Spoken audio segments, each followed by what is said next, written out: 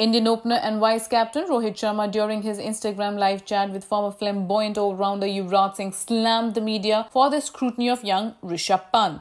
Rohit was critical of media, saying he was extremely unimpressed with the way of analysing Pant's recent performances. Not only media, the Indian opener also requested the fans to deal with the youngster in a way which doesn't harm their confidence. लोगों से बात करूं, जैसे मैं पंत ऋषभ से ज्यादा बात करता हूँ, उसको समझाता हूँ कि कैसे हैंडल करना है, क्या करना है. अभी उसके ऊपर इतना स्क्रूटिनी आ गया था लेटली. अभी वो 20-21 साल का है, उसके ऊपर इतना स्क्रूटिनी आ गया, वो परेशान हो गया.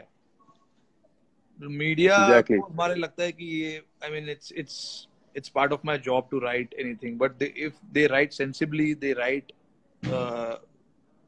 before writing anything, they should think what they are writing. So I think it'll play a huge part. But the Indian batsman wicketkeeper has been under a lot of scrutiny for his recent performances and recently lost his place in the team to KL Rahul.